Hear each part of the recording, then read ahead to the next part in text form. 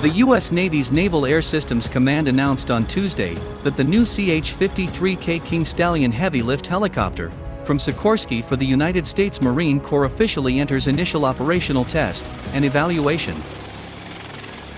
The CH-53K King Stallion officially enters initial operational test and evaluation as the Marine Corps' Expeditionary Advanced Base Operations Vertical, Long-Range, Heavy-Lift, Logistics Backbone, the command said in a Twitter post Tuesday.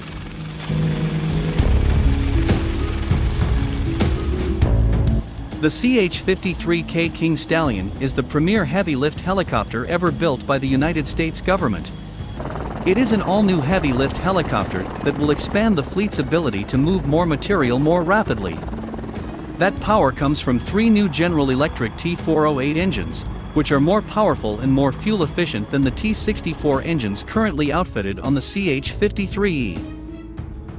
The CH-53K will replace the CH-53E Super Stallion, which has served the Marine Corps for 40 years, and will transport Marines, heavy equipment and supplies during ship-to-shore movement in support of amphibious assault and subsequent operations ashore.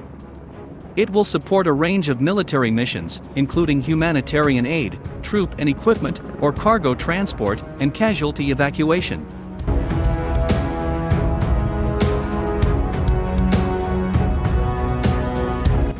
The helicopter can perform missions in the modern battlefield and also support special operations forces and combat search and rescue operations.